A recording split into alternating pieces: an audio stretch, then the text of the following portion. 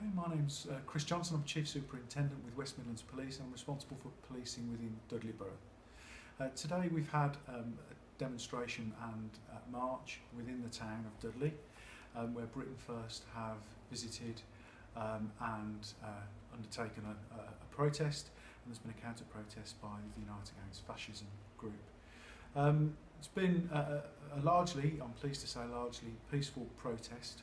We've only had one arrest as a consequence of today's activity, and I think that that's significantly down to the work the police and the local authority have done on the lead up to today, the investment we've made into our communities, into the business communities of Dudley, and working with those key groups to ensure that we all understand what each other are doing and what the stated intentions are, and that we can balance the sort of our requirement and obligation to undertake a peaceful, or to allow a peaceful protest against the needs of the town and our communities.